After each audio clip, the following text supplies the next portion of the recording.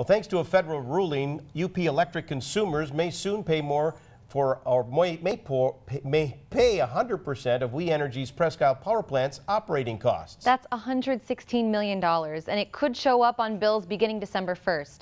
So what does that mean for your electric bill? Tonight, in part 2 of his series, TV6's Nick Brennan explores what new power company and power consumer energy costs might look like for you and what percentage of the plant's costs We Energies believe the Upper Peninsula should really pay for.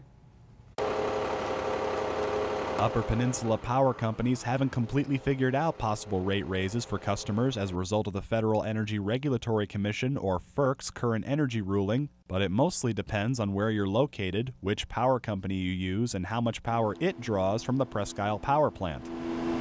The Marquette Board of Light and Power runs off its own power supply, so they say bumps in their customers' bills will be very minimal, 5 to 10% at the most. UPCO will be paying just over 5.5% of the costs, and they've given an example of the average residential customer using 500 kilowatt hours of power seeing a monthly increase of $5.50. Cloverland Electric is one of the hardest hit companies, paying 20% of the costs, or $22 million a year, with average residential customers possibly getting a rate raise of $600 more per year and $6,000 more per year for small businesses. Michigan leaders, including Governor Snyder and Attorney General Bill Schuette, are trying to convince the FERC to reconsider their ruling. We don't believe it's fair. We don't believe it follows the historical precedent, and fundamentally we just think it's wrong for Michigan ratepayers, and it needs to be changed. For their part, We Energies has filed to the FERC that Upper Michigan should pay a much lower percentage of the cost than 100%, but says that all customers in the region who benefit from the plant should still pay something. Whether you're a choice customer or not a choice customer, you are benefiting from the running of the Presque Isle plant,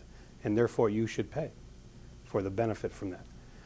So ultimately what it would boil down to is, in our plan, would be 17% to Michigan. In the meantime, We Energies has requested that the FERC delay the ruling past December 1st to provide more time to try and improve the situation. Nick Brennan, TV6 News, Marquette.